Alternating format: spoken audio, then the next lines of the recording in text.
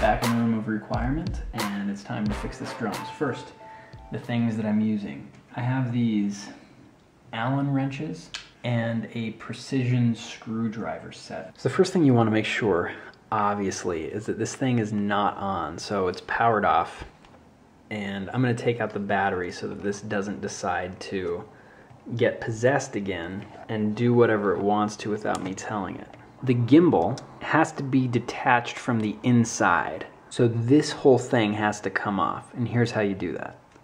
So the first thing that's got to happen with this is we need to take these little panels off. So you got to unfold the arms for this first. And you need millimeters, not SAE, when it comes to the Allen wrenches.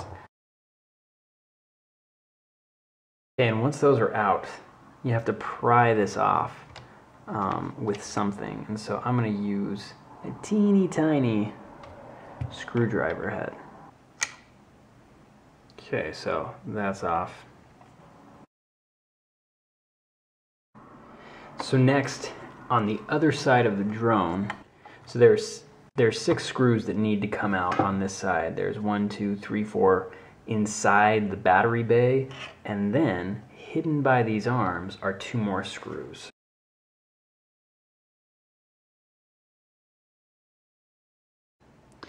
So after you've taken out these 6 screws, there's 6, 1, 2, 3, 4, 5, 6, those are the ones we've just taken out. We're gonna have to flip the drone over on the other side to remove 4 more, and those are right here and right here on each side. So 1, 2,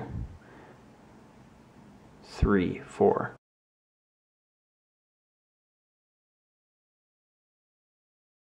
So I'm going to flip this thing over. This apparently is where the GPS module is housed, and there's a connector, so part of it is attached to this upper portion of the drone, and then there's a wire that attaches to like the control, not the control panel, the circuit board in the body of the drone. So that, when I lift this up, I'm going to have to disconnect that. So if you're doing this on your own, be aware that that has to come apart. Okay, so I would have filmed that, but it was not easy to pop this off, but I got it. This connector, the GPS connector, popped off really easily. You can see that right in there. That's where it goes, and here's the little wire. So here's where the GPS module is, and that's sealed. So what needs to happen is there are 4 connectors that we have to disassemble. We have to disconnect both of these connectors and both of these connectors right here. And then there are 4 screws that need to come out. So these 2 are coming out, and these 2 are coming out. And that's what's going to release the gimbal from the inside of the drone. And before we do all of that, this connector has to be detached first. So here we go.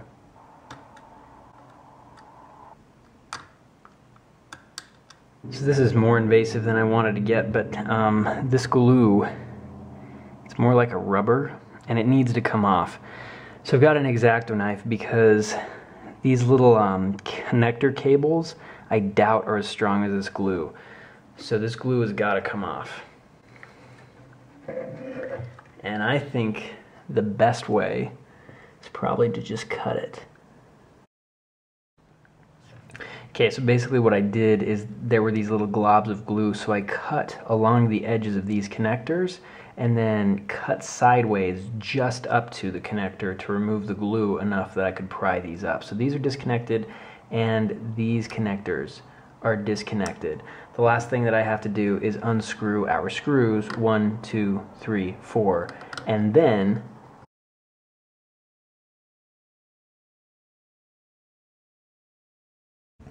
folded this up so it's easier to handle.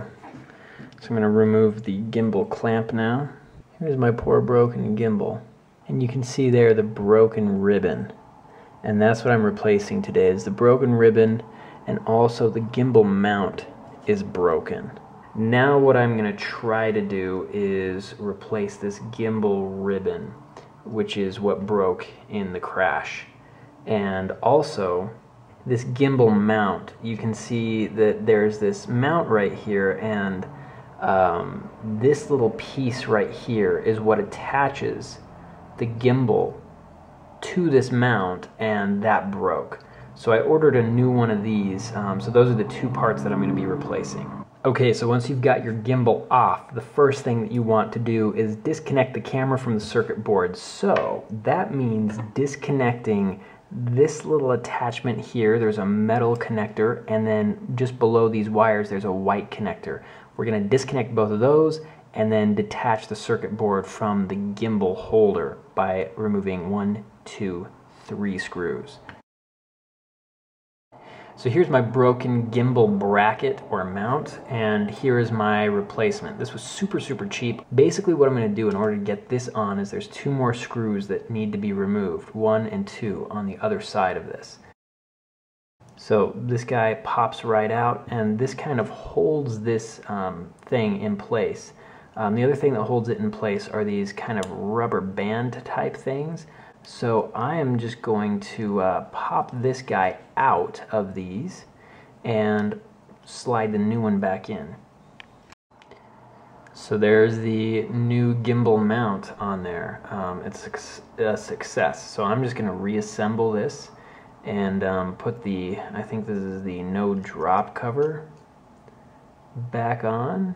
Okay, so now I am reattaching the circuit board, and that part of my drone is fixed. Yay! So now here's the really iffy part. The gimbal ribbon. This was severed by the tree that this thing flew into, and so if this actually fixes all the problems with the drone, I'm in the clear. I don't see any damage to these wires that connect to the actual camera, which is great. And there's really no damage to the gimbal itself that I can see. So this is eventually going to attach to this. The first thing I'm going to do with this though is I'm going to remove the broken bracket for the stabilizer that broke. We need to take this entire assembly apart so that we can get at this ribbon cable. So here's what I'm going to do is I'm going to take off these screws in this order. We need to remove this cover. So these 2 screws are coming off. After that, this screw is coming off, and we're going to remove this piece, and then we're going to remove 1, 2, and 3 screws in that order.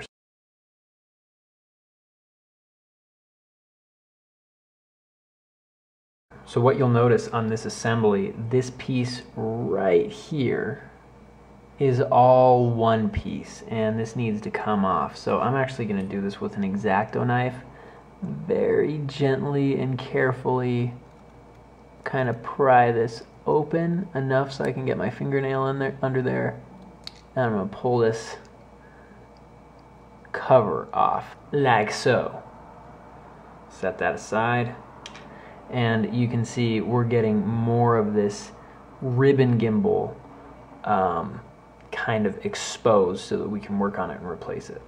So next I'm going to take these 2 screws out so that we can remove this cover.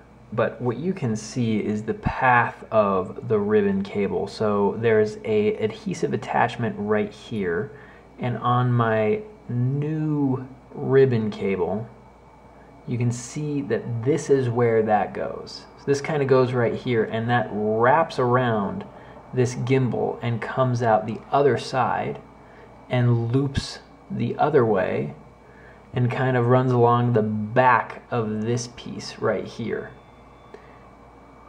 And it comes out the top right here, loops forward, and it kind of branches off into 2 sections. One goes up, the other goes down, and this is where my cable got severed.